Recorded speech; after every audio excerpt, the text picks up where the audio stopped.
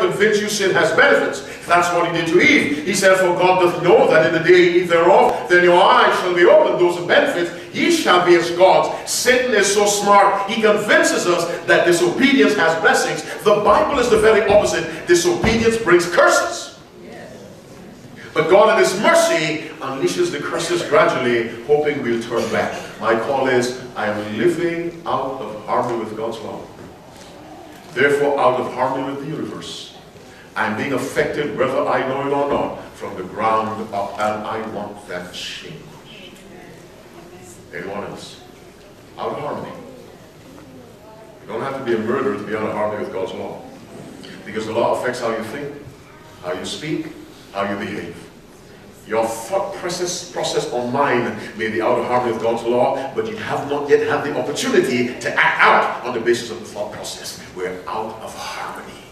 When we're in harmony, we think like God. That's where it begins. Therefore, we speak like God and we behave like God. For the final time, I'm living out of harmony with God's universal law of righteousness. The carnal nature does not like to admit sin. When God said, Adam, what did you do? He said, Eve. Eve, what did you do? The serpent. The serpent had no one to blame. The carnal nature does not admit wrong. Only the Spirit in the heart will lead us to do that. Second call. All right, God bless you. God bless you. We have time, it's 1:45. You want to get back into harmony with God. It doesn't take half an hour. It takes a decision right here. A decision right here. But a decision with everything you have and everything you are. Messages to young people, page 151, paragraph 3. If you fight the fight of faith with all your willpower, you will conquer. The problem is, most of us do not fight with all our willpower. We sin with all our willpower. We don't want to get out of sin with all our willpower. But the promise is, if you fight with all your willpower, you will conquer.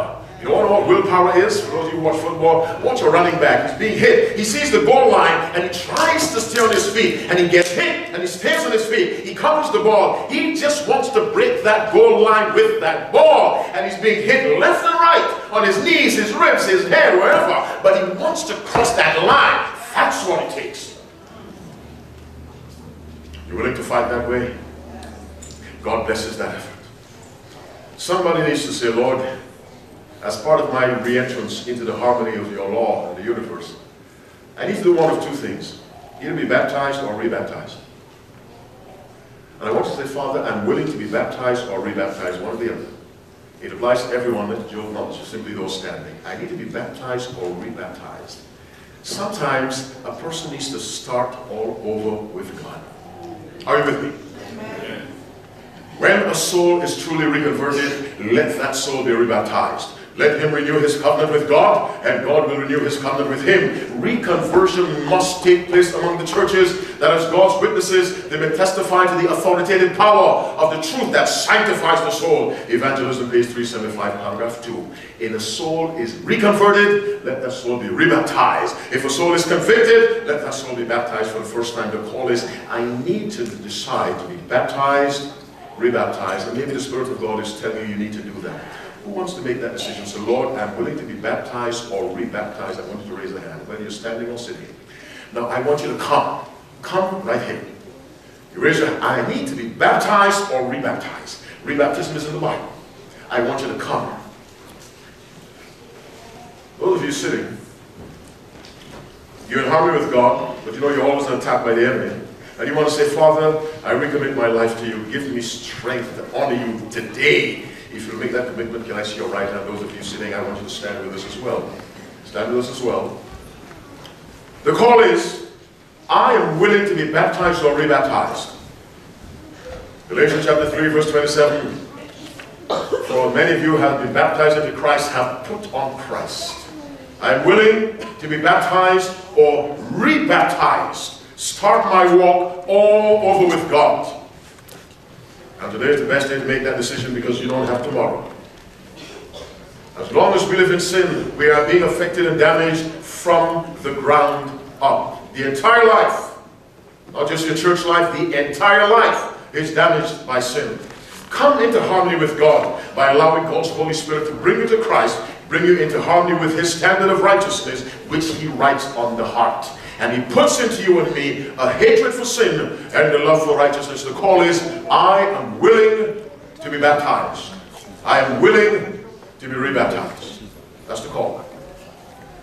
Return to harmony with God's standard of right and wrong, which is the standard for the universe. And so we pray, thy will be done on earth as it is in heaven. What God requires of angels, he requires of us by way of moral behavior. No difference in standard. When you walk with Christ, when his law is in your heart, the law of righteousness, that puts you and me in harmony with the universe. Anyone else will say, I am willing to be baptized, rebaptized. I've been living outside of God's law, so I have been out of harmony with this universe, with him, with his standard. And I want to come into harmony with God. The same way sin affects me from the ground up, God's righteousness will bless me from the ground up. That's the way it works. Jesus said, a little leaven leavens the whole lump. Whether the leaven is sin, it leavens the whole life. Whether the leaven is righteousness, it leavens the whole life. It's a principle. A little right, if it's held and cherished, will bless the whole life. A little sin, if it's held and cherished, will curse the whole life. Someone else, I'm willing to be baptized or rebaptized, is 10 minutes to 1. We have 10 minutes. I want you to come. Give us your name. Don't be afraid. Start all over. You know, Mary Magdalene, the Bible says, out of whom Jesus cast 7 devils in Luke chapter 8 verse 2. There's some Bible scholars who believe that he cast the devils out 7 different times. Not 7 at once. She kept falling into sin, falling 7 different times. She had to come back, come back, come back. The Bible says the righteous man falls 7 times, but Jesus persevered with her. You may have to start all over with God. When David sinned, we're told he confessed, repented, and was reconciled.